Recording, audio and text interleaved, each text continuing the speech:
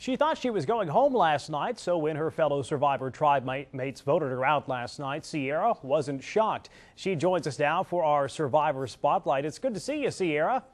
Hi. Hey, you really laid all your cards out there this week, exposing some of the lies told by your other tribe mates. Why did you do that?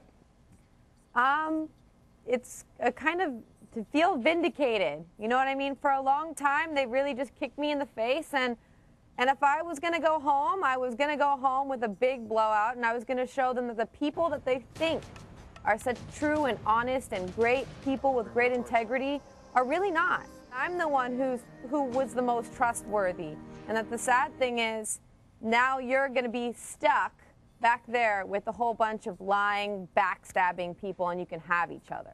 Yeah, it almost seems like you were content to go home as long as maybe you take out Coach and Debbie in a future episode. Why not fight, though, to stay a little bit longer in the game?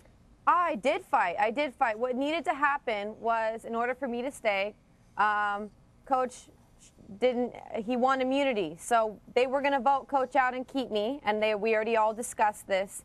And when Coach won immunity, they had to scramble again, and they just chose to stick with me because it would have been really tough for them to vote out Debbie and then watch Coach and I guess, fight with each other more, which I wouldn't have done. Well, you're on the jury now. What's going to go into your decision about who wins this $1 million?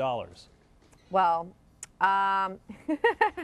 my decision would be a person who played with heart and a person that played with drive, a person who was a really hard worker in challenges and on camp, and somebody who had great strategy. All right, Sierra, we've got to run. Thanks for talking with us today. Bye. Thank you. And Luther, we're just a couple of weeks away from the finals. We are? Yeah, not too far away. Hey, that's good.